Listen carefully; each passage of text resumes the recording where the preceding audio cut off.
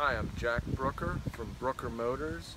I'm the master tow dolly distributor here in Manheim, Pennsylvania. What I'd like to do today is show you how I load a tow dolly. And right here is one of our products. It's a new master tow dolly. And the first thing you want to do is, of course, you want to hook up to your ball. It takes a 2-inch ball, and to get your correct ride height, you want the top of the ball roughly 14 inches off the ground. That'll make your ramps level, and you want the ramps as level as possible. So you got it hooked up. Okay, your next step is you want to pull your release pin, and this is the red handle pin here. Just pull that out. Everything blue on the dolly tilts back. Okay, then you want to load your car, and the key to loading the car is just go nice and steady motion up and on, and then be ready on your brakes, because as soon as your tires go in the swivel pan here, the tow dolly is going to return to its resting position, and your tires will go up against the bump stop in the front. Put your brake on, turn your car off, and you want to lock your steering column. So your steering column has to be locked. So I'm going to demonstrate that right now. I'm going to load the car.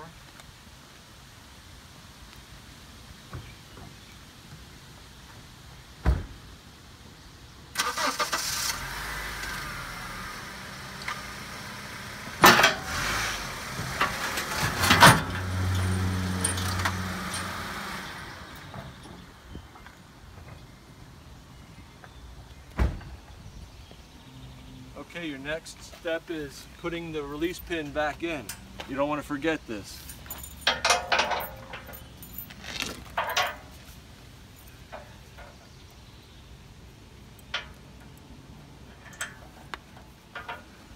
Okay. The next step is you want to strap your wheels down, and all dollies come with wheel straps are included with the dollies. And these are, you get two different straps. There's a right and a left, and they're marked R and L. So this would be the right side, which would be the passenger side. So you want to take your hook end, that's your hook end, and that goes in these little hooks right here, the little slots there. So you just take this like this, the hook facing down, put it right like that. Now they want you to try and get it in there's 3 of them here. You've got an outer, a middle, and an inner. So you want to get it the one that makes it closest to the middle of the tread of the tire. And then you just throw it up over the top of the tire.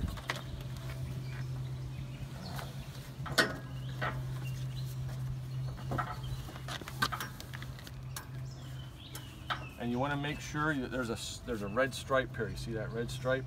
That has to face out. So that's going to be facing out. So you just throw it over the top. Make sure it's not twisted. You want to keep it flat all the way around. And let me show you something down here. This is an adjustable strap. You've got 3 adjustments for diameter, tire diameter. For my particular application, I put mine on the middle adjustment for a medium-sized tire. There's an adjustment for a large tire and for a small tire here. So if you want to change it, you just fish the strap out and just feed it through here or here for a different size tire. Now this piece here is the center section of your strap that goes across the top of your tire. So this actually has an adjustment too. Right now I have mine on the center adjustment, but you can also this is for the tire width, different width tires. This is for the largest size, and this would of course be for the smallest size. So once you get, if you're towing just one car, once you get the straps set up you never have to really mess with them as far as adjusting them, you know, but initially you have to size your straps for your tire, and that's how you do it. Okay, I'm going to show you how to tie the strap. Okay, this is basically how you tie it. This is what's called a ring strap. They call it a ring strap because this is your ring.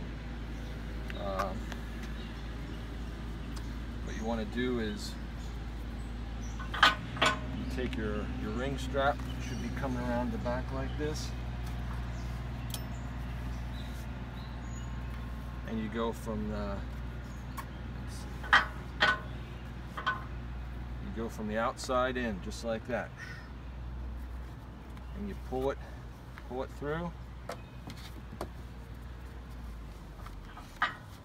until you get it where you want it, and then you go around the back of it and back down, and you're gonna take a close look at that. That's what your knot's gonna look like, just like that. And then you just take this, you slide it around to the front of your tire,